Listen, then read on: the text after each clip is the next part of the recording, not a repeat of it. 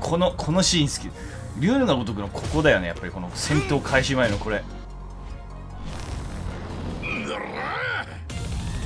うお、重そうなパンチ。うお、行くぞ。まさかあの天童とやり合うことになるとはな。いやボクシングには切り技がないから。そういや蒼天堀でもそんなこと言ってたな。そこまでのやつなのか。ああ、やつの現役時代はボクサーとして強さ、スター性、全てが揃っていたよ。正直俺が見たことある人間の中で一番喧嘩したくない相手があいつさ。どんなやつだろうと関係ねえ。許さねえぞ天童。桐生だとかからはそんな一番喧嘩したくないっていう感じなかったな。いきなり終わった。いきなり終わったぞ。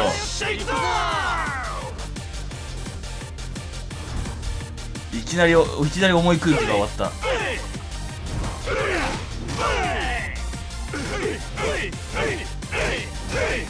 オタクにボコボコにされてる。オタクにサイリウでボコボコにされてるよ。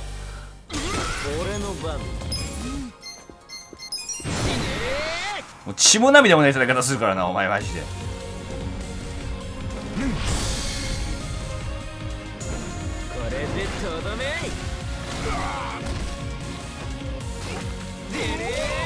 うわ、いいてー。これちょっとさ、これは苦手な人がいるからちょっと使うのやめよう。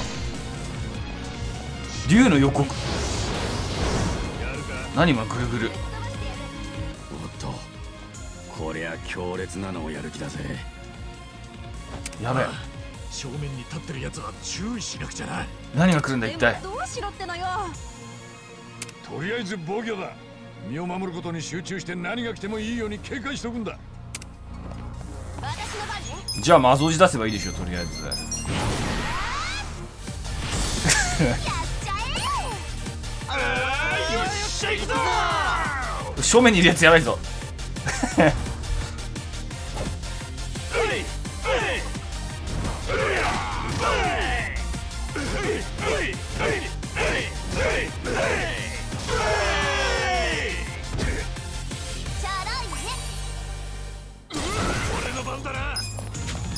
じゃあちょっとホモを呼ぶんで、ホモじゃねえや、魔造字呼ぶんで。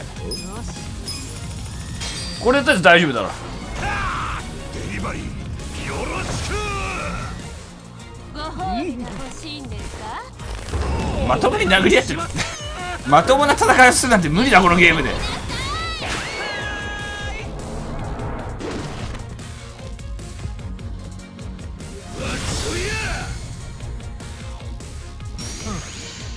竜の前やべ。でも魔造字入ってるから。お、硬いね。うお、めっちゃうまい。頑張ります。やっちゃえ。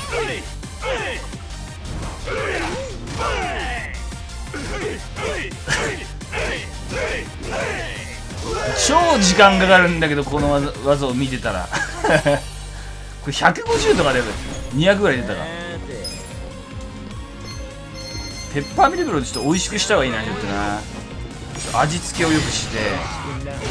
うわ、勝った。めちゃくちゃ硬えな、お前。なんで女を殴るんだよ、お前。クソ野郎だな。ちょっと待って。これ一旦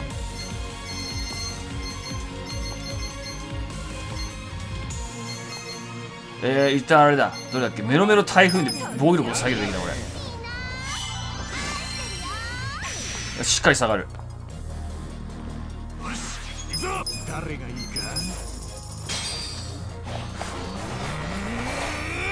こいつに決めた。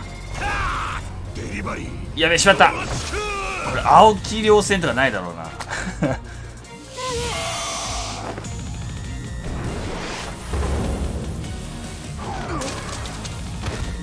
冗談やないで。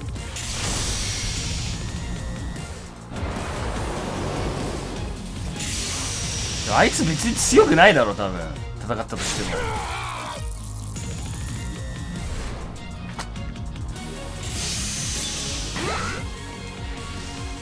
いやうざ早い。やべ見え見え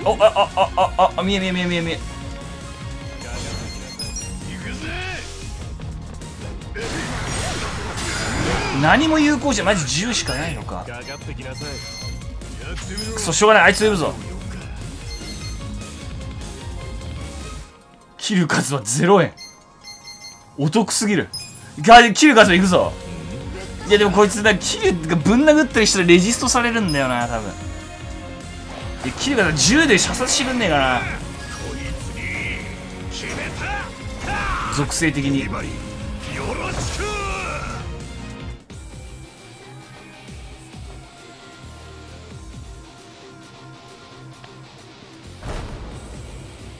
本物の竜の力見せろ。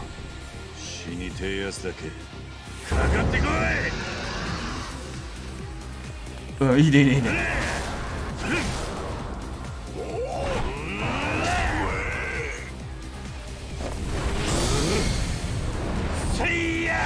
うわかっけー。は超かっこいいんだけどあんまり強くねえな。ダウンさえしない。ダウンすらしないんだけどむしろ毒で苦しんでる。むしろ毒の方で苦しんでて。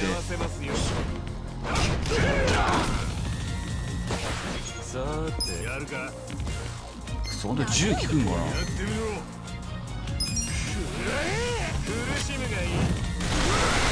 うわ待ってこいつ銃も切りも全てレジストじゃん。ってことはこいつ逆に全部が逆にあれだよな。耐性ない。ただ HP がバカみたいに高いっていうだけのこと。全部が耐性の場合はな。じゃあ気にせずにもうラッシュをするぞ。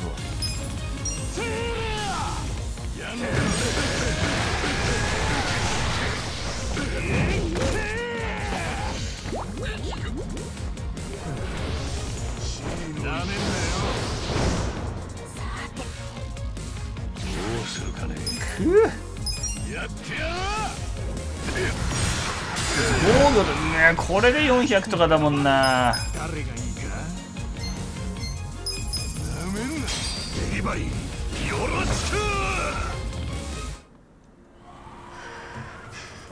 これも見納めか。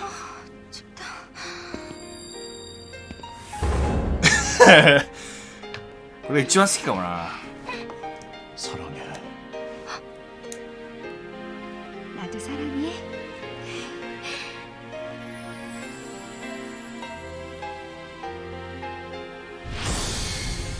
極寒のそなた。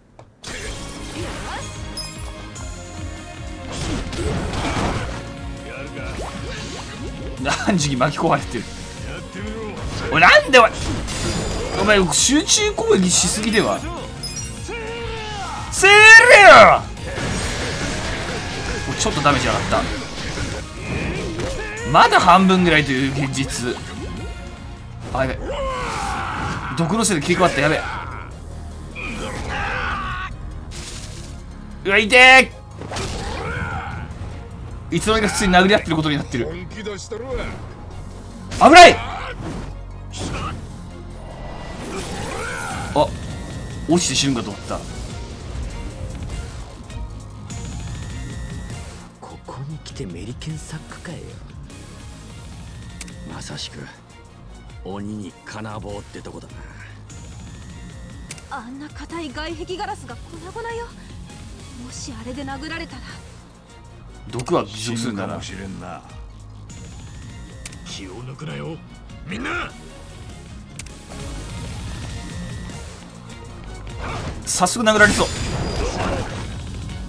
雑魚がって言ってますけど。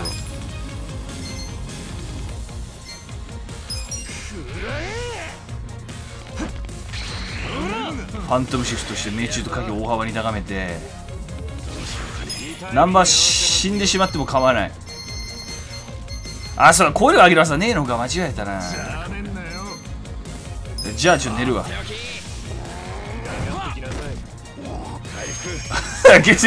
9990あの技超欲しくないか。3秒ぐらいで体力を全部回復するだなんてすごい。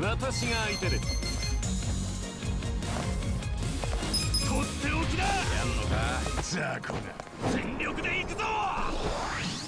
最も欲しい技かもしれない。してみろ。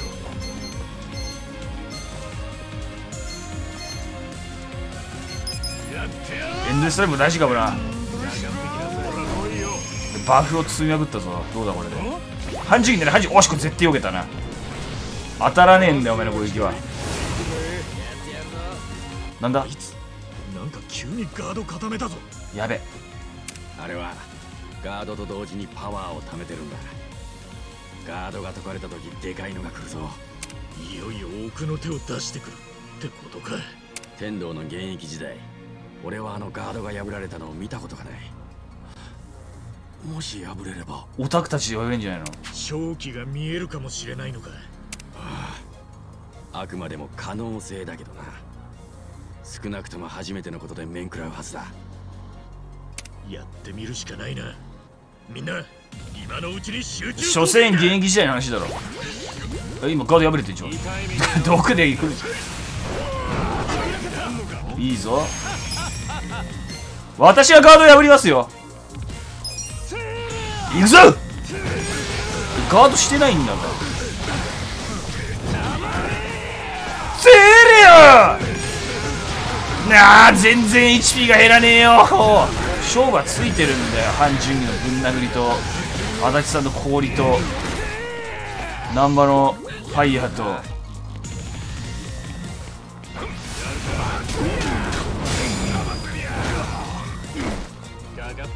クソマン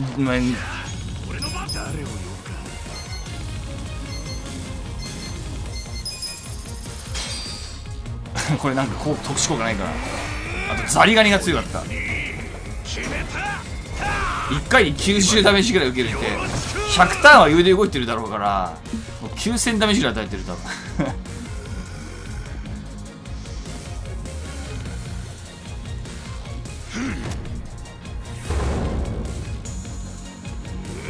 これ出血とか与えねえのかな。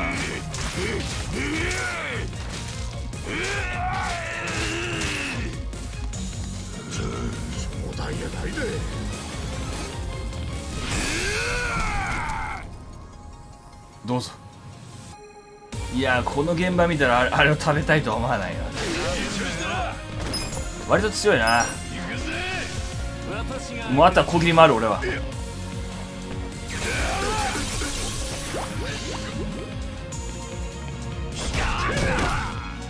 試してなかったサテライトレーザーをよく考えたら俺。見てろよ。痛い目に合わせますよ。これ強いな。逃げるなら今のうちだ。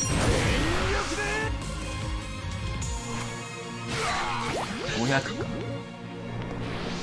これ見せると客が喜んだもんや。しつけえぞ。してみろ。やるぞ。なめんな。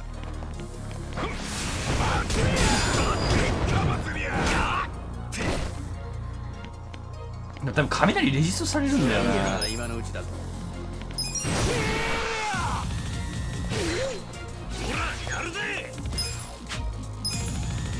言うぞサテライトレーザー。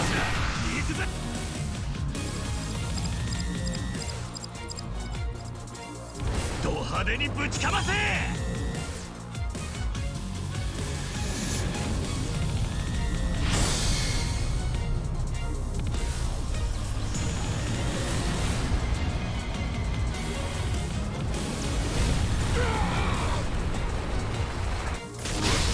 え？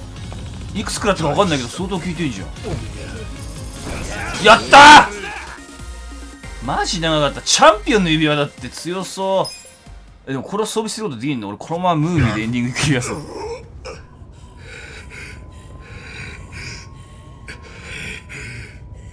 まだ終わるんじゃねえぞ天童。最後にきっちりおやっさんの分を受け取ってからくたばれや。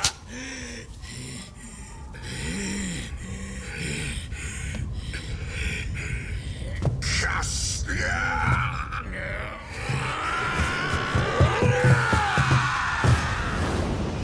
うわ春日だよ。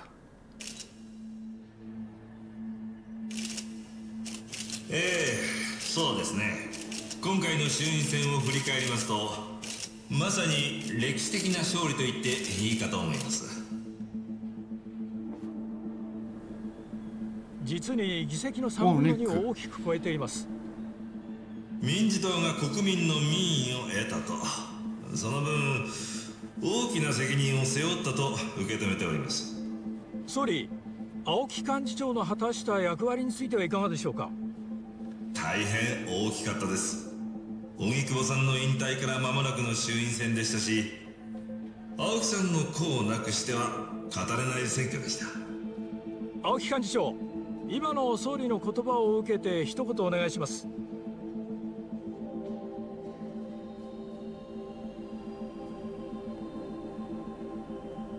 いやー、青木さん立派な人やな。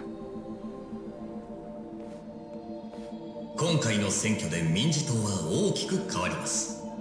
この国を良くしたいという我々の思いはよくしてくれんだって。中身を伴ったものとして国民の皆さんに実感できるようお届けします。よくしてくれんならありがてえ。これまで深く切り込まれなかったグレーゾーンをはじめ、既得権益や天下りにただ乗りする者たちも皆白日のもとにさらします。素晴らしい、素晴らしいぞ。私のこうした理念は、かつて20年前にブリーチジャパンを創設した時から一切ブレてはおらず。何か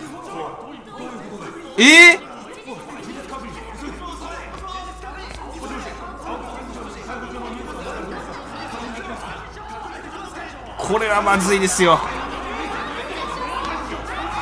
幹事長、あの速報はどういうことでしょうか。殺人で逮捕状とありますが。いえ、どういうことだか。手違い。そう、何かの手違いです。記者の皆さん、落ち着いてください。何かの手違いが起きたようで。青木幹事長、青木亮という名は本当の名前じゃありませんよね。そうですよね、幹事長。ちょっと幹事長、説明お願いしますよ。あなたの本名は荒川雅人。ニックなん先日横浜で殺された暴力団組長荒川真澄はあなたのお父上ではありませんか。すみません、決まります。ご退場を。幹事長、待ってください、幹事長。説明してください。荒川雅人って名前に聞き覚えありますよね。青木亮は偽名ですよね、幹事長。ニック結構裏の方でコソコソしてる役割だと思ったのに、すげえ重要なとこ来るじゃん。荒川組の事務所も誰も出ない。終わったな。そっちはどうなってるんです、総監。私に逮捕状って一体。確認中です。そのニュース速報というのも確認が取れていません。テロップは民主党本部のモニター画面にしか出ていなかった可能性があると聞いています。仮にそうだったとしても、それをテレビ中継してたんだから同じことでしょ。多くの国民があのテロップを目にしたんだ。誰が何の目的であれを流したのか、早急に説明をつけなくちゃならないんです。とにかく今は軽率に動かないことです。ミレニアムタワーへ行くのも避けるべきかと。大変だこれは。そうはいかない。一番が春日一番がもし荒川組で証拠を抑えていたら後始末が厄介でね。その時はそっちにもいろいろ骨を折ってもらうことになります。後で動かなかったことを後悔しても遅いんだ。そういうこと言うとやばいぞ。録音してましたみたいな。天童の親父とはまだつながりません。運転手がスパイでみたいな。ミレニアムタワーへ向かわせてます。いいだろう。俺のそばで護衛につくのを何人かに絞れ。ええ、わかりました。いやー、これはもうグレーになっちゃったもんな。何が起きている。これを一番がやったってのか。あの一番が。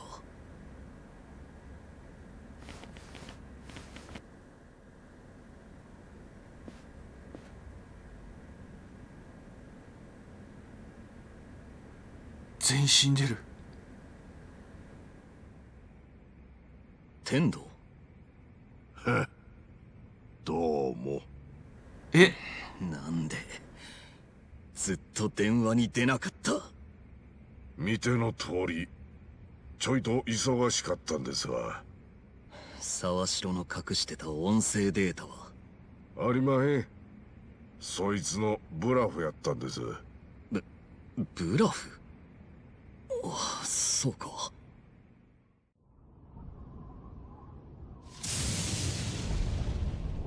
ったりだったのか。そうか、そうだったか。で一件落着で。これどういうこと？いや、あんだけ時間かけて巻き入れ、こいつらにはまだ他に仲間がいるはずだ。開票に合わせてニュース速報のテロップを流させた奴がいる。偉人帳で姿を消してからこいつらをかくまってた奴もな。でもなんかちょっとさ、天童の感じがおかしくない？でももうこんな肝を冷やすような思いはたくさんだ。でどうせと？全員見つけ出して殺せ。出た死体は埋めるなり溶かすなり始末しろ。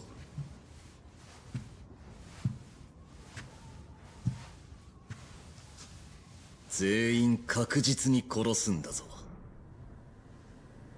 またどん底から死に損なってくるなんてことがないようにな。録音されてるパターンだろうな。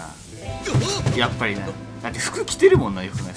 どうだい俺の演技力は。なかなかの役者じゃねえか。でもなんで天童がだろう。今度オーディションにでも行こっから。どうでした俺の芝居は。一番。お前なんで。若まだ続きがあるんです。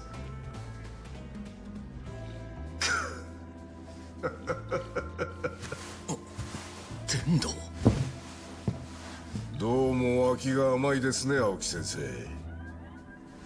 あなたは外から雇われただけの私を使い捨てにしようとした。え？は？何を言っている。一体何の話を。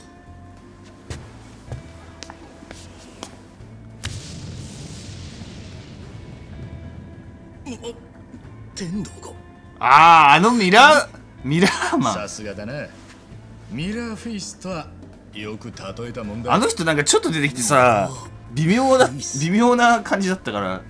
なるほど。いろんな人間に姿を変える私の通り名なんですよ。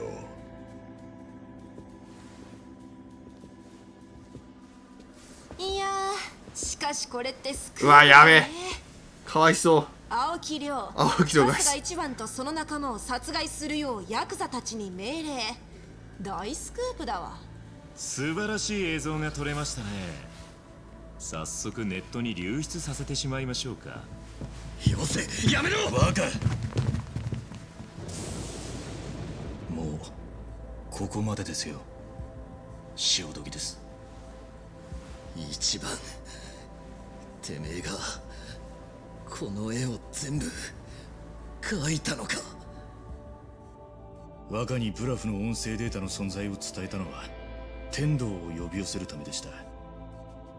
でも若、あんたもきっとここへ来ると俺はそう信じてました。あんたも俺をよく知ってるように俺もあんたという人間をよく知ってますから。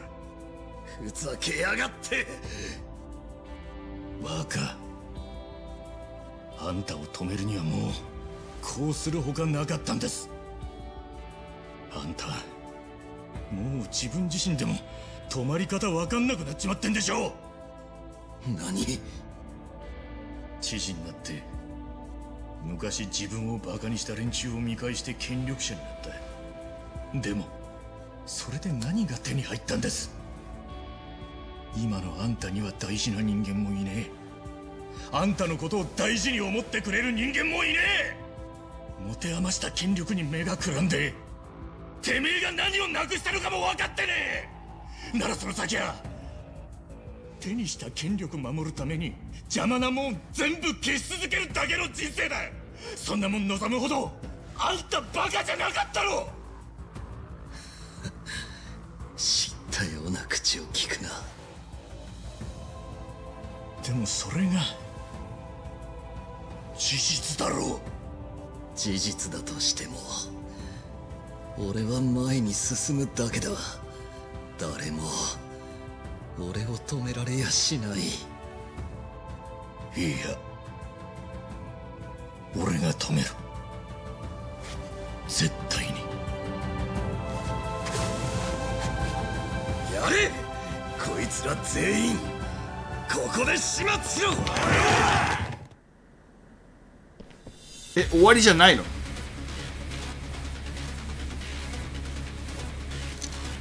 いか、確実に始末するんだぞ。青木お前弱いだろう。私の番で強いのか。まず青木のレベル60あったんだ。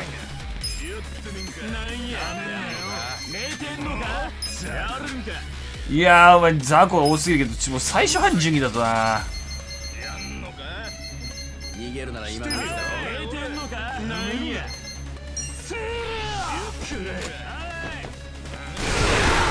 うわ気持ちいい。いいぞ。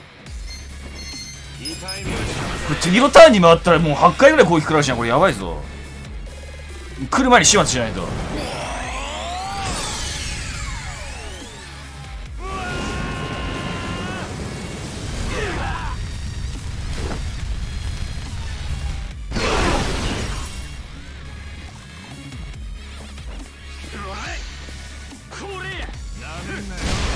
相手いやしまった。ザリガニも全部使ってるんだよ。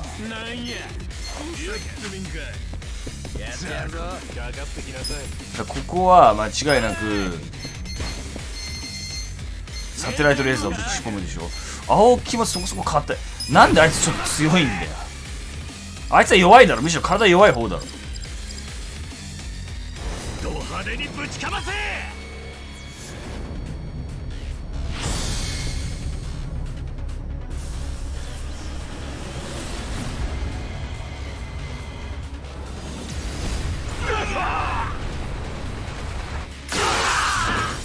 うおーかなり人だ。やっぱりサテライトレーザーなんだよね。どうするかね。ほら来いよ。逃げるなら今のうちだ。じゃあサッチャしてめっちゃピープしてる。うわうぜえ。召喚師だったのごめん。あれだけがっちり守られちゃうと彼への攻撃は難しいね。まずは警護の連中を一人ずつ剥がして動けなくするしかねえな。なんだと。もうサテライトレーザーとかでくそ、もうこれもう半純義は一生このタウリナンをハルヒにぶち込んで、ハルヒのサテライトレーザーをルーピングするだけでも。なんで半純義のターンなのに半純義のターンが来るんだよ。もうちょい楽しめる思ったけどな。やってやるぞ。ナンバーちょっと隠しとくか。これをどうぞ。してみろ。俺の番ね。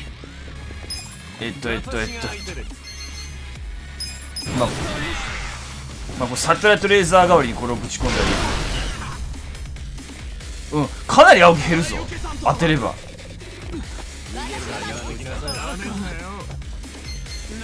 まあこれはやるでしょ。これできないのかな青木に。あ、できる。できるのかよ。警護が離れてるぞ。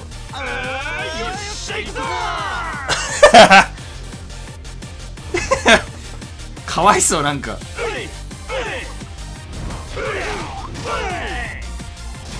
意味不明な文化にあわあわしてた。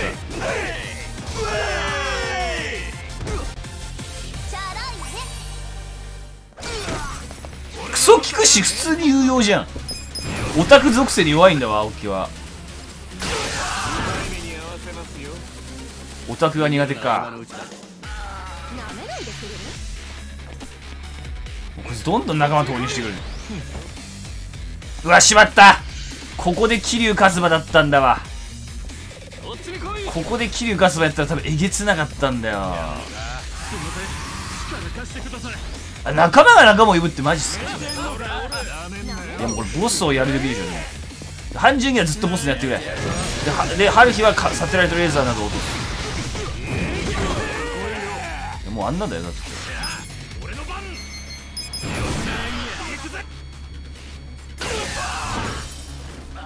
これも青木にかなり効いてるからな。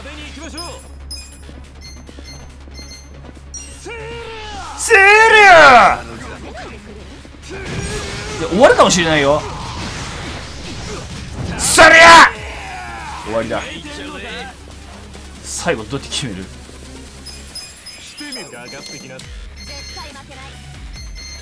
どうせ春日で射殺するか。周りの雑魚を排除してからだなまずな。逃げた。ふざけんなよ。やっときゃよかった。だったら逃げるなんて聞いてないんですけど、ラスボスが逃げるって何このゲーム。ラスボスが逃げるなんて前代未聞か。なんかストーリー展開でそういうのあったかな。何かやべえバーサー歌手だった。あ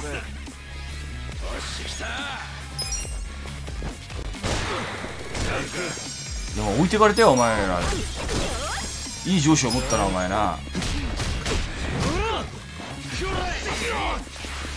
私の番ですね。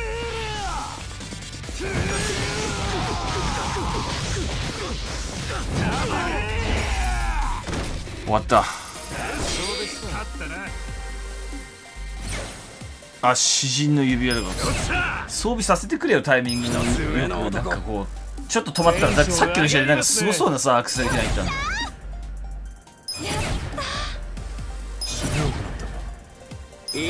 回復の手間が省ける。逃げやがって青木亮。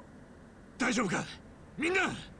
クソやれてたんだよな今。クソ大丈夫とは言い切れませんね。いやバッドエンドかもしれない。でもあいつ逃げていいの。半純義がちょっともう少し若ければ。半純義はでもさ動けたのにな。ネットにあの動画を流せばいいじゃん。あいつは逃げちゃダメだったんだよ。